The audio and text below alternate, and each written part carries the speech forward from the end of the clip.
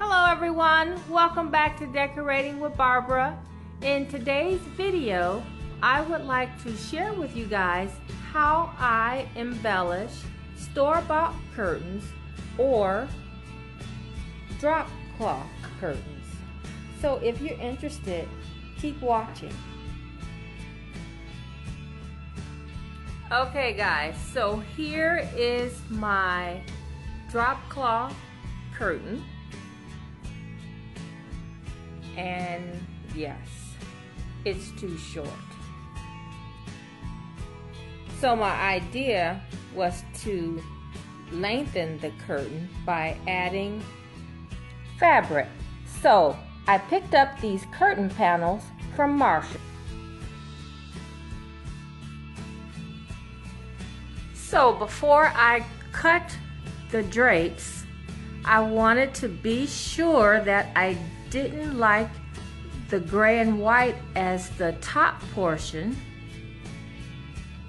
instead of the drop cloth.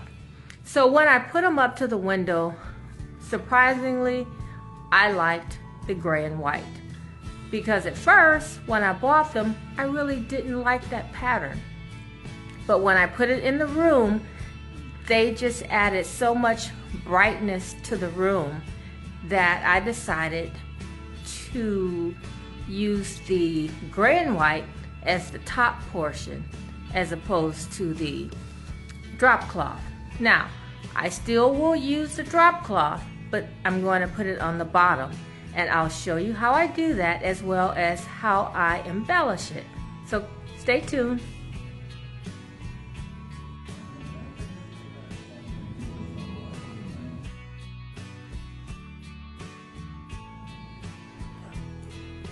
Now I have both pieces sewn together, and as you can see, I use more of the curtain panel and less of the drop cloth.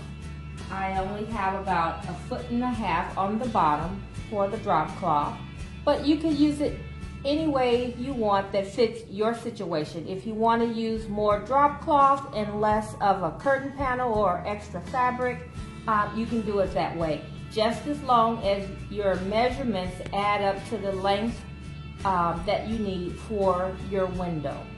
Okay, so now that I have it sewn together, we're going to go ahead and I'll show you how I'm going to embellish it. Okay guys, now as far as the embellishment, I will be using a beaded ribbon that I got from Hobby Lobby from the floral section, and this ribbon was $7.99, and I got it half price during the week that ribbons were 50% off. And I'm going to apply it with some fabric glue that I got from the sewing department, and this was also from Hobby Lobby, and the price was $4.99. And I used my 40% off coupon. Okay, so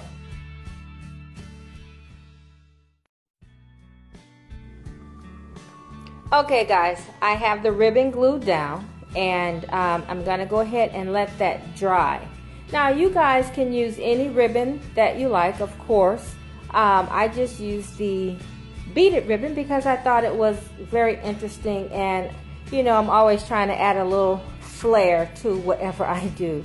So, but they do have ribbon in the sewing department and trim, but it's a little bit more expensive, and I'm always trying to find ways to add a little extra to something without adding a lot of dollars. So for me, this was the cheaper way to go, or less expensive way to go. Okay guys, now we have seen the method of hanging the clips right from the edge of the fabric, but I don't always like seeing the little clip, and so I want to show you how I hang my curtains without seeing that clip. So what I do is I take the fabric, you know, once I've measured where I'm going to put the clips, and I'll show you how I do that in a second. I take the clip and I clip it onto the fabric about an inch from the top of the fabric. And that way, when you turn the fabric over and hang it, you don't see the clip, you just see the ring. And that's how I like to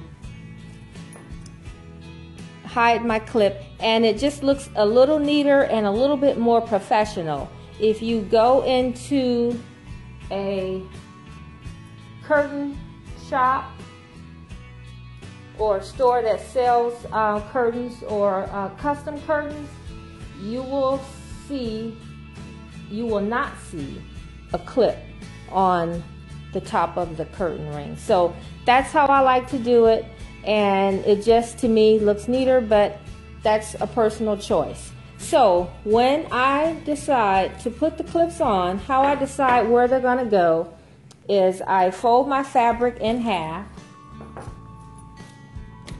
Oops, sorry. And then I start at the middle point where the crease, where the fold is, and I place my first clip, and then I go to the ends and place a clip on both ends. Fix this one like I showed you. Okay, and then I go into the center and decide about 5 to 7 inches between the clips, and then I place the rest of the clips about, you can see here, about 5 to 7 inches in between each clip. And then I hang them.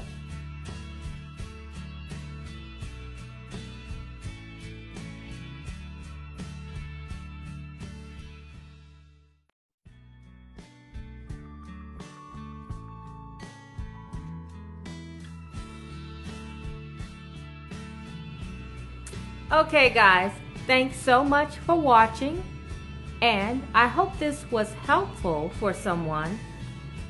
And please don't forget to like, share, comment, and subscribe. Thanks so much for watching, and I will see you in the next video. Bye-bye.